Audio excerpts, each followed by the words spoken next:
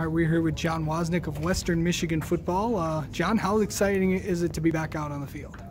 Oh, it's really exciting. Yeah, we're definitely, as a team, we're definitely looking forward to this year and starting training camp pretty soon.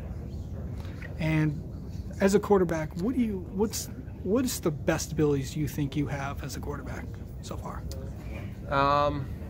Personally, I think mentally, both making decisions on the field, but also being able to pass things behind you, like an interception. You got to move on quickly as a quarterback. So I think in those two areas.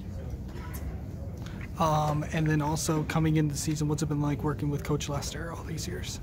It's been great. Yeah, Coach Lester is an awesome coach. He's really down to earth, and he's been great for my development. We get along really well, and we know what each other are thinking, so it works really well. What do you guys got to do coming out of the gate right as the season gets going? I think we just have to stick together. We have a great team camaraderie, and I think if we stick together, we'll be just fine this year. All right, John, thank you very much. Yeah, thank you.